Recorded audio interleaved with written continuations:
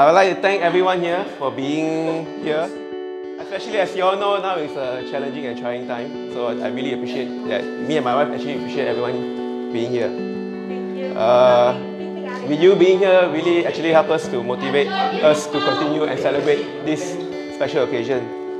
So to my dear wife, let me just tell you something about when the first time we met. As what Inky has also mentioned just now, trying to remind me about the first time we met. When the first time I met you in 2015, I felt like, you know, you look pretty much like a diamond in the rough.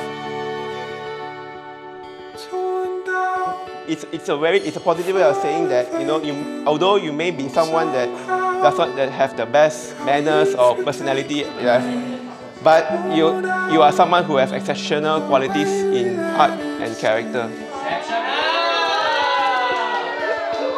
And just like a rough diamond, it has a potential to grow, and the powers actually last forever.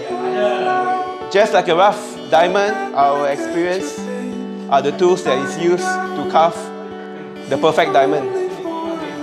Our relationship has been tested at many times and levels, and we put it through because you have our interests and love at heart. Today, I am proud that I have finally found the perfect diamond, and behind all this imperfection, as a rough in the diamond, it lies our love, our beauty, and the best version of ourselves. And finally, after 5 long years, there is nothing more certain in my life than to marry you, Sue. I love you, and I cannot thank you enough for being my wife. And most importantly, I vow to take care of you for the rest of my life.